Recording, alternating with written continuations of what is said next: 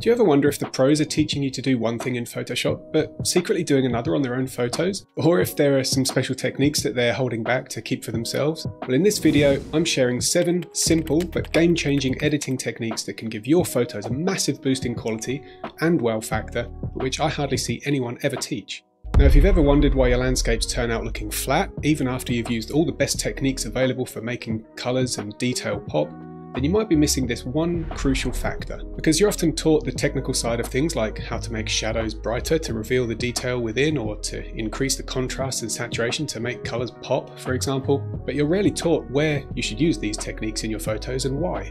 And then as a result, you end up treating everything in your landscape scene the same, whether it's right up close in the foreground or way off in the distance. Here's the thing.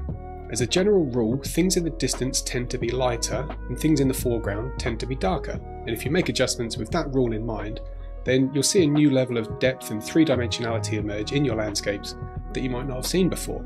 So rather than giving everything all around the image the same level of brightness and detail, just try leaving foreground objects relatively darker compared to those off in the distance, and your photos are automatically going to appear to pop more. This next tip is for you if you've ever been frustrated because you wish that you'd lined your shot up a little bit better in camera, or that ideal foreground composition just wasn't possible to capture at the time.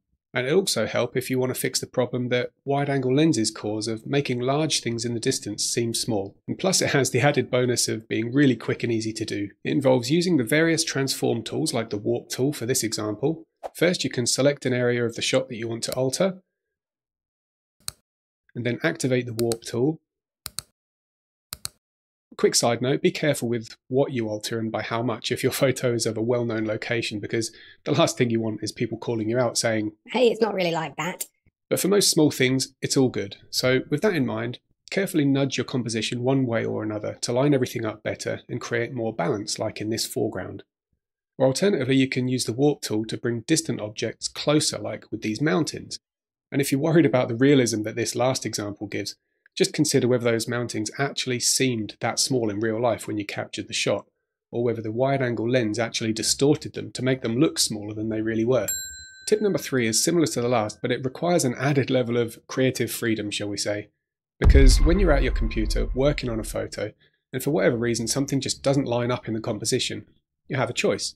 Do you throw away the image and waste all of your effort capturing it in the first place?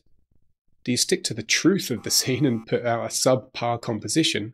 Or do you allow for some creative liberties and make an image with a balanced composition that looks great? Assuming you want to do number 3, here's what you can do. Take this image for example. Pretty decent, but the foreground is a bit unbalanced because we have these large dark rocks over here on the right, but they leave a gap on the left where the water flow takes us out of the frame.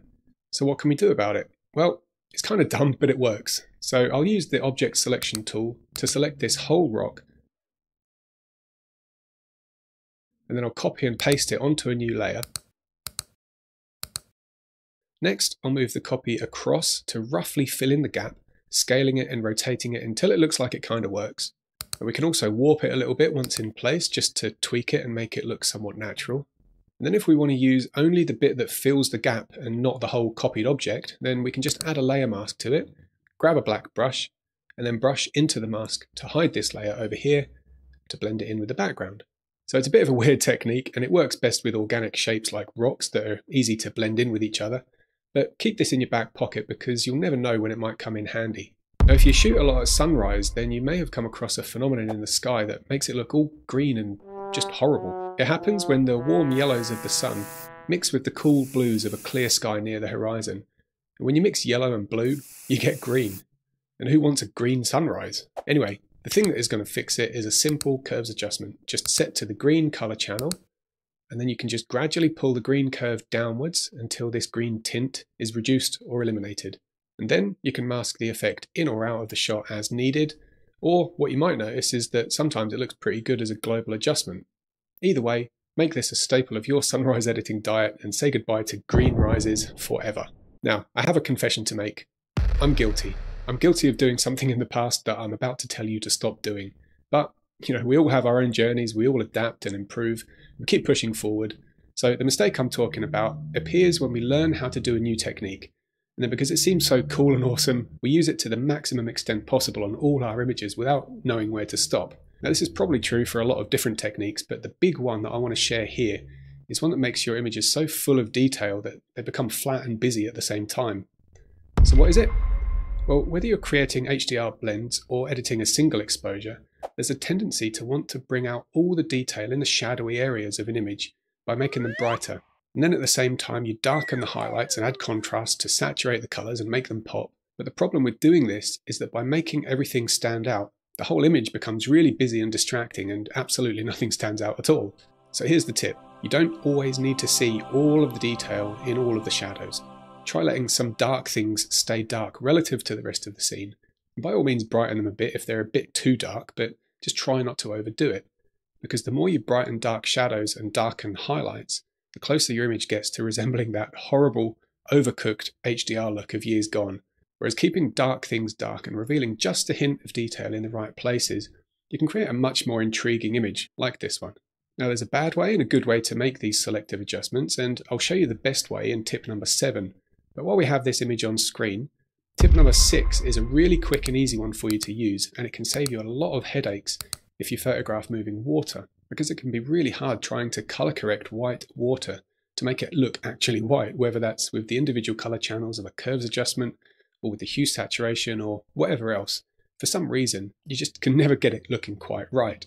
So instead of using color correcting techniques to make water white, just try making it lighter. A simple curves adjustment masked into the area that you want to affect will do the trick most of the time. Now you can use a simple brush into the layer mask to apply the curves adjustment in roughly the right places, but that in itself causes another problem, which is that it will still affect the areas that you don't want to affect because the brush just isn't accurate enough. And that brings us on to tip number 7, and potentially the most important one of all, because virtually every kind of layer or edit can be affected by it. So what is this problem? 3 words: inaccurate layer masking, which means brushing over the edges with your adjustment layers and affecting parts of the photo that should not be affected. Now the good news is that it's actually an easy problem to fix. So watch this next video to see exactly how you can do it.